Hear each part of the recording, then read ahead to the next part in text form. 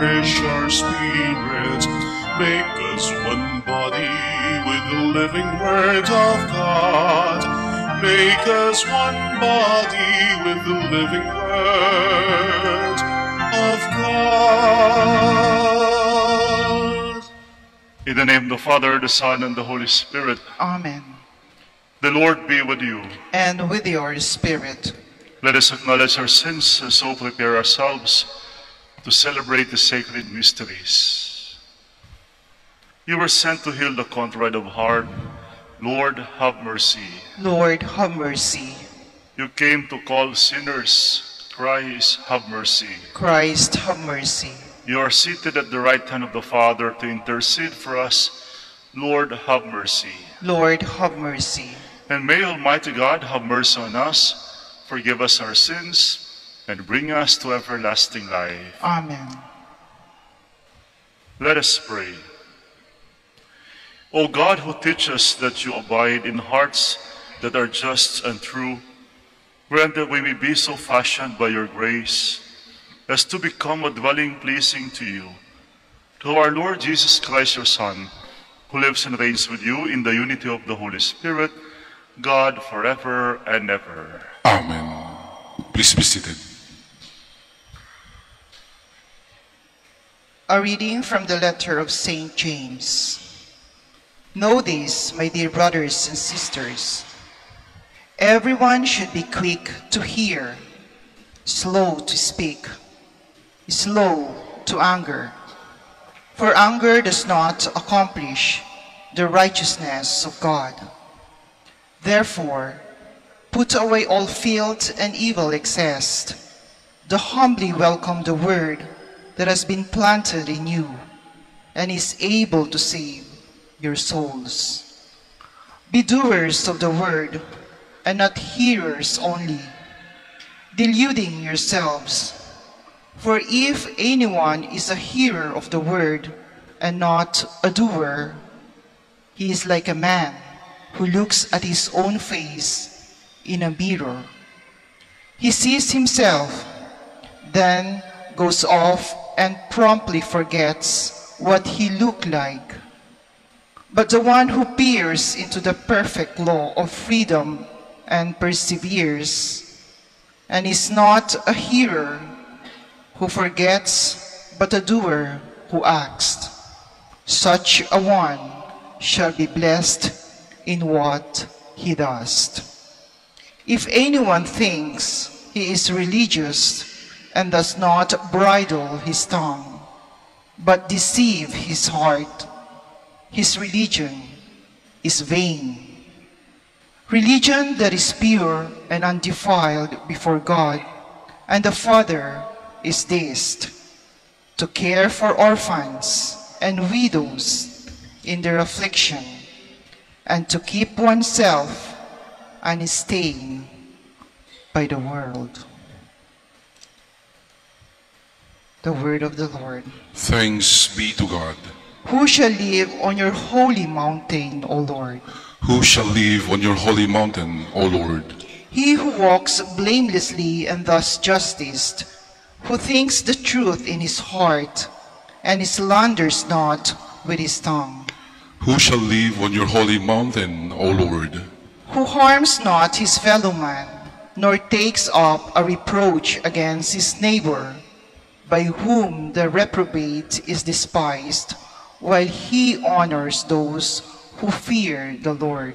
Who shall live on your holy mountain, O Lord? Who lends not his money at usury, and accepts no bribe against the innocent. He who does these things shall never be disturbed. Who shall live on your holy mountain, O Lord? Please stand.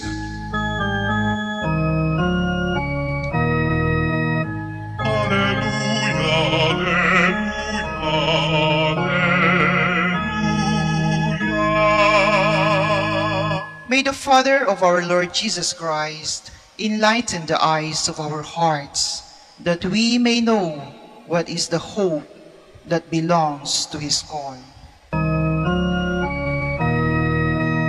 Alleluia, alleluia, alleluia.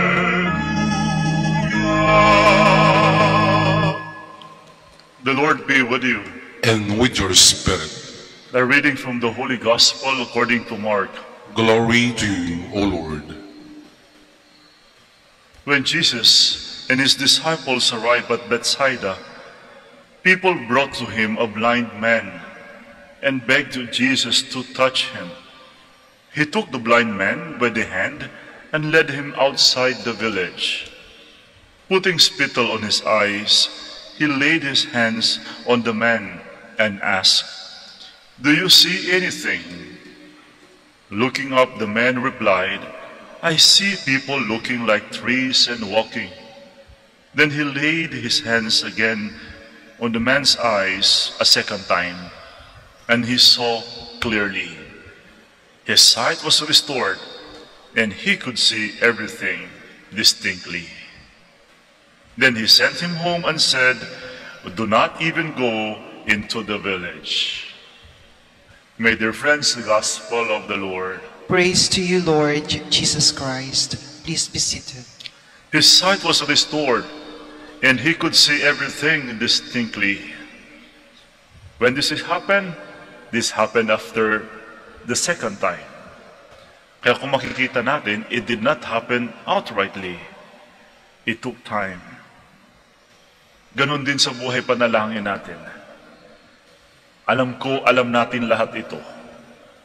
Sa buhay panalangin natin, bitbit ang ating mga panalangin at mga hiling. It will never happen outrightly. It will take time. Minsan pa nga, napakatagal. But if you are going to look at the story, you will see from there was the first attempt. Did you see anything? Minsan nagtatanong tayo, bakit hindi ginawa ni Jesus agad-agad? Bakit dinahandahan pa? O di kaya bakit, kumbaga blurred pa ang dating, but for the first time blurred pa? The first one was not that really perfect. Kaya nga when he was asked, "Did you see anything?" Sabi niya, "I see men walking like trees." And then for the second time, there you go. It was his eyes, his sight was restored, and he could see everything distinctly. Makita mo dito, laking bagay yung pananampalataya. Kumbaga, tinatanong muna tinitest mo na, kumusta ba ang iyong pananampalataya? Di ba tinatanong pa siya, "Did you see anything?" It's a test of our faith. At minsan sa buhay natin, ganun. There could be some challenges. It's a matter of testing our faith. Do you see anything? Are you really sure with this one? Is your intention of coming here clear? Is your faith so firm? Nagsimba ka ba talaga dahil sa pananampalataya? O baka nagpunta ka lang dito dahil may hinihiling ka? It's a test of faith. Parang tao yan eh. And then finally, Jesus saw the faith of this blind man. And there you are. His sight was restored, and he could see everything distinctly. Kaya minsan, nagtatanong tayo, nagtatampo-tampo tayo sa Diyos, bakit hindi dumarating ang ganito? Narinig ko isang kwento dito, no? Meron daw isang nagpunta dito sa simbahan, bit-bit lahat ng mga test papers, reviewer, bit-bit lahat, and then eventually failed. Unfortunately, nung bumagsak, galit na galit pa, nagsisi pa, sinisi pa. Akala ko ba'y makapangyarihan ka? Minsan ganun tayo. But then, take note, the question is, gaano ba ka talaga totoo ang pananampalataya mo? It's a test of faith. Kaya sa buhay panalangin natin, mga kapatid, we need to be patient. And we need to be truthful. We need to be firm as well. The first reading told us about the sense of honesty, the sense of sincerity in our words and intentions, the sense of truthfulness in our conviction. It's a test of faith, a test of character. Kaya bago tayo humingi sa Diyos, I think it's time to begin with assessing ourselves. Kumusta ba ako? Am I really worthy of these blessings? We are not worthy at all.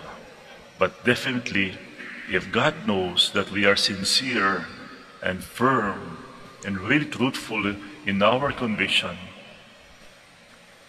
He po ang Diyos sa atin. Kasi alam ko bilang tao, ito lang ang hinihiling natin. Panginoon, hipuin mo ako. Nangangarap tayo mahawakan ng Diyos. But definitely, God will make that happen if we are so prepared with sincerity and truthfulness. Please all stand. We ask God, the Father, to open our eyes so that we may follow Him wholeheartedly. And for every petition we shall say, Lord, hear our prayer. Lord, hear our prayer, that the Church may grow in her effort to bring light to those who are experiencing darkness in their lives. Let us pray to the Lord. Lord, hear our prayer. That through our acts of kindness and despise the rejected and unloved, in our society may experience God's care in their lives. Let us pray to the Lord. Lord, hear our prayer. That we may have firm confidence in Jesus, who opens our eyes to the beauty of God's kingdom. Let us pray to the Lord. Lord, hear our prayer. That the sick and the suffering may see and feel God's loving presence in those who care for them. Let us pray to the Lord. Lord, hear our prayer. That our deceased relatives and friends may find perpetual and eternal rest. Let us pray to the Lord. Lord, hear our prayer. In silence, we offer to God all our personal intentions, seeking for the intercession of Our Lady of the Rosary of MANAOAG.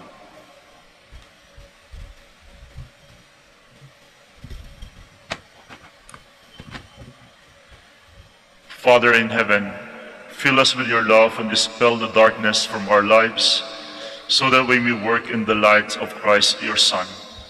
We ask this through Christ our Lord. Amen. Please be seated.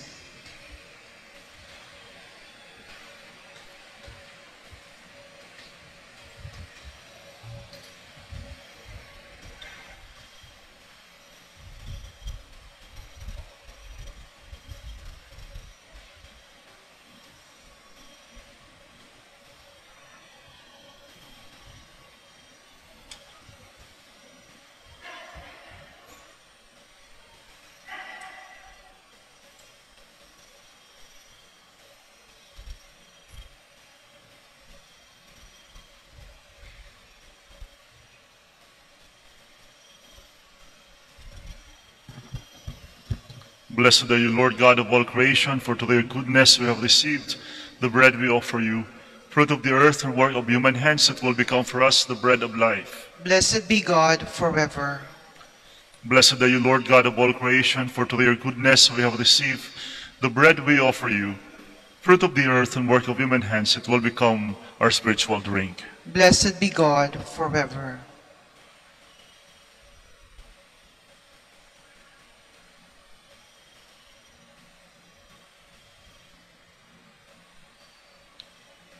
Please all stand.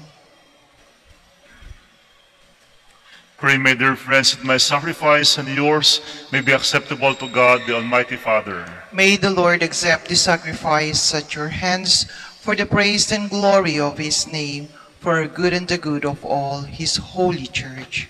May this oblation, we pray, O Lord, cleanse and renew us, that it may become for those who do your will the source of eternal reward.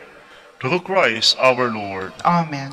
The Lord be with you. And with your spirit. Lift up your hearts. We lift them up to the Lord. Let us give thanks to the Lord our God. It is right and just. It is truly right and just, our duty and our salvation, always and everywhere to give you thanks, Almighty God. For just as through your beloved Son you created the human race, so also through him, with great goodness you form it anew. And so it is right that all your creatures serve you, all the redeemed praise you, and all the saints with one heart bless you. Therefore we too extol you with all the angels, as in joyful celebration we acclaim. Holy, holy, holy Lord God of hosts, heaven and earth are full of your glory. Hosanna in the highest. Blessed is he who comes in the name of the Lord. Hosanna in the highest. Please kneel. You are indeed holy, O Lord, the fount of all holiness. Make holy, therefore, these gifts, we pray, by sending down your Spirit upon them like the dewfall, so that they may become for us the body and blood of our Lord Jesus Christ. At the time he was betrayed and entered willingly into his passion, he took bread and giving thanks broke it, and gave it to his disciples, saying, Take this, all of you, and eat of it, for this is my body, which will be given up for you.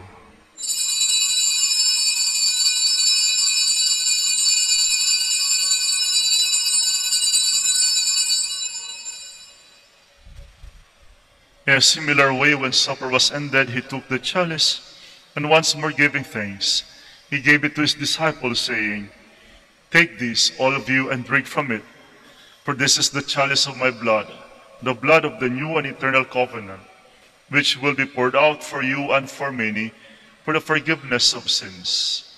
Do this in memory of me.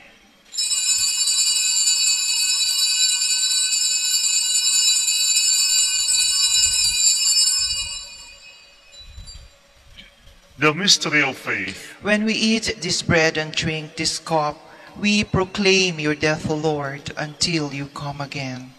Therefore, as we celebrate the memorial of his death and resurrection, we offer you, Lord, the bread of life and the chalice of salvation, giving thanks that you have held us worthy to be in your presence and minister to you. Humbly we pray that partaking of the body and blood of Christ, we may be gathered into one by the Holy Spirit. Remember, Lord, your church spread throughout the world, and bring her to the fullness of charity, together with Francis our Pope, Socrates our Bishop, and all the clergy. Remember also our brothers and sisters who have fallen asleep in the hope of the resurrection, and all who have died in your mercy. Welcome them into the light of your face.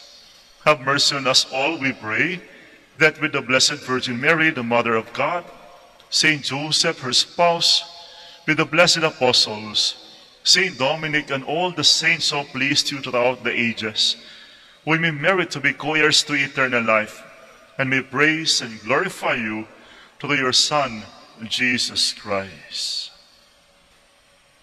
Through him, and with him, and in him, O God, Almighty Father, in the unity of the Holy Spirit, all glory and honor is yours, forever and ever. Amen. Please stand. At the Savior's command, and formed by divine teaching, we dare to say,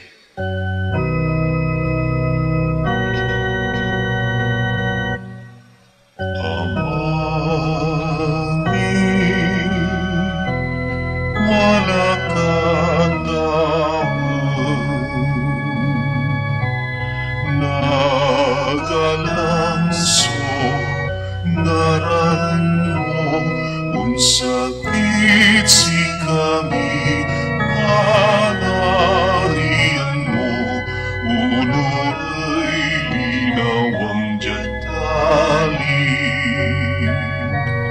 Ulong at tawag,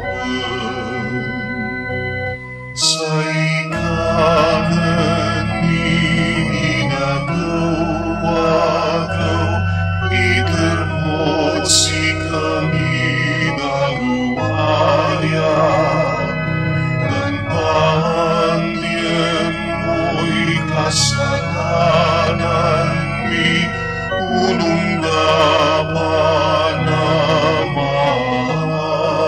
dimi, kasalanay ang kasalanan, at si kami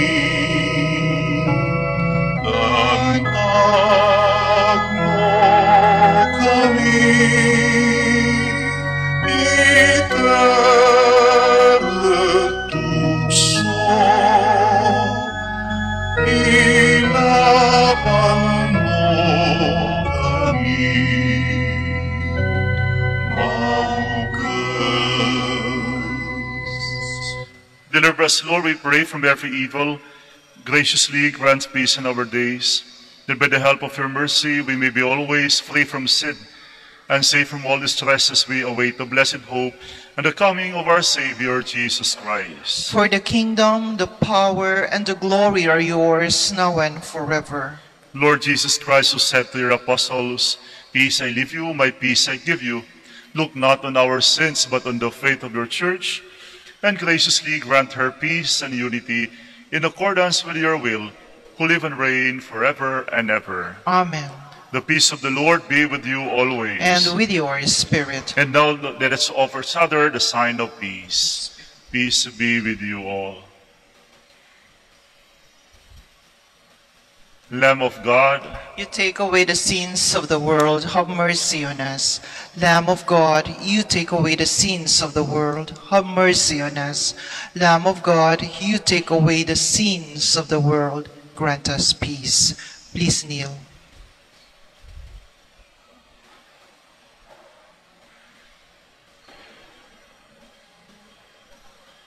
behold the Lamb of God. Behold him who takes away the sins of the world. Blessed are those called to the supper of the Lamb. Lord, I am not worthy that you should enter under my roof, but only say the word, and my soul shall be healed.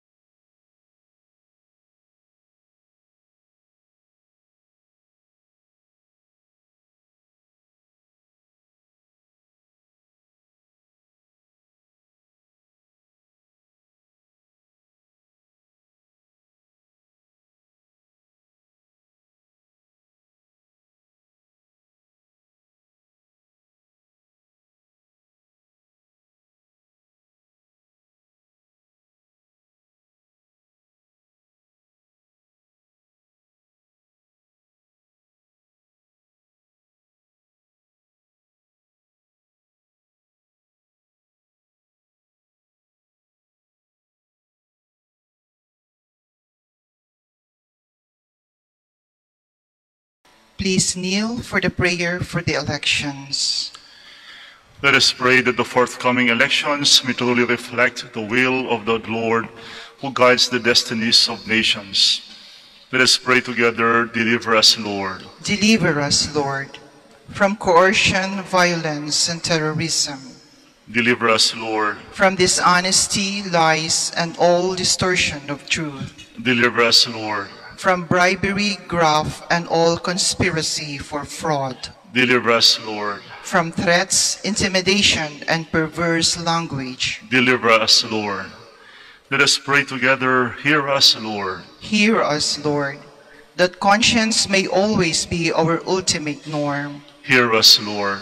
that the common good may always be our highest goal, Hear us, Lord. that human dignity may be respected all the time, Hear us, Lord. that the poor and the weak may always have the priority, Hear us, Lord. that genuine fear of God and love of neighbors may guide those who seek public service. Hear us, Lord.